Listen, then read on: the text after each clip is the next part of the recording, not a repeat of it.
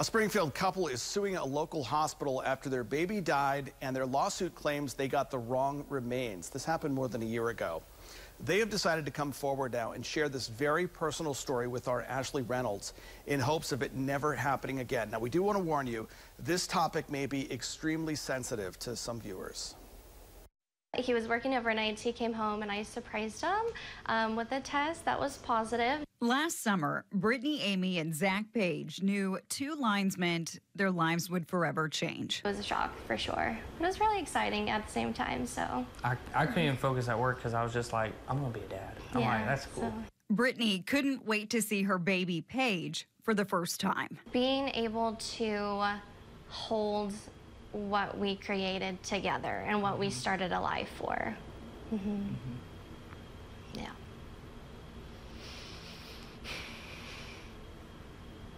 But Brittany had a feeling she would not have a baby to hold that Christmas. A doctor confirmed what she sensed. At 12 weeks, no heartbeat. The couple asked for their baby's remains. According to the lawsuit, a funeral home picked them up from Mercy Hospital. After the cremation, they placed the silver heart urn next to baby's first onesie, handpicked for Earth by my grandpa in heaven, in honor of Brittany's late father. A few weeks later, the couple had just started to heal when the lawsuit says one phone call from Mercy Hospital changed that. After that is when it really started to go downhill for us. It's very traumatizing. The first remains that we were able to pick up was not ours. The couple was told their baby's remains were ready to be picked up. She told them, I already have my baby. And they clarified and said, no, we have it. Even though the first time they said that one was ours. Did you think it was, they called the wrong person? I mean, what? I was in complete shock. I honestly had no idea what to think in that moment. According to court documents, the funeral home picked up the remains and the couple was given a second urn. And then this is our second one. This time, it was red. Brittany and Zach had a lot of unanswered questions. How do we know the first baby they gave us is ours, or is it the second one? And there's no way of telling.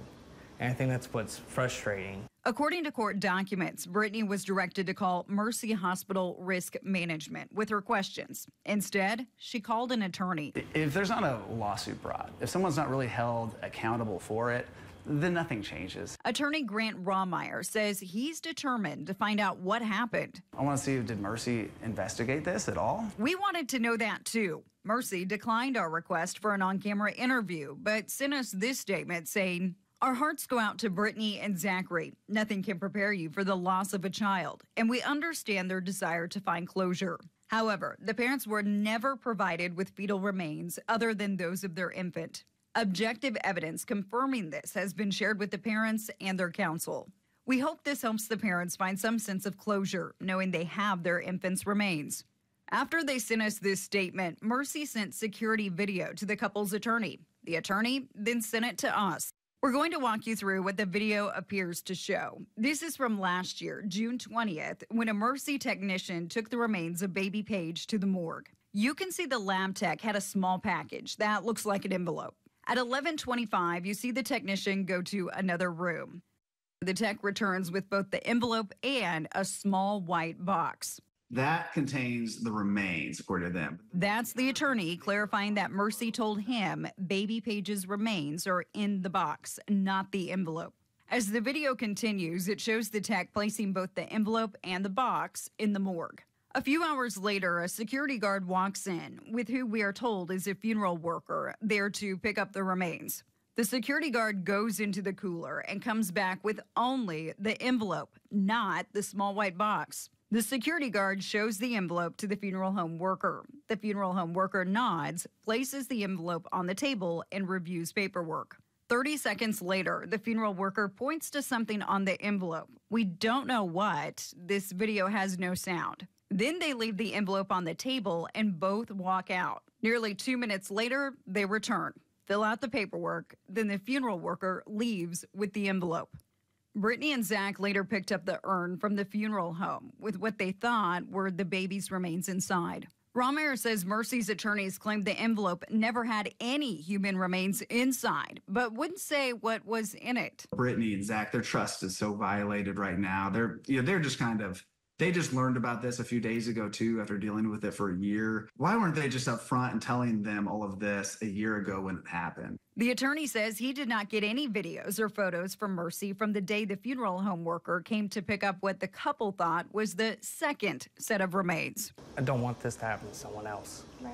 So if something can change with Mercy Hospital, that no one has to go through what we're experiencing right now. We want answers. We want to see what went wrong where.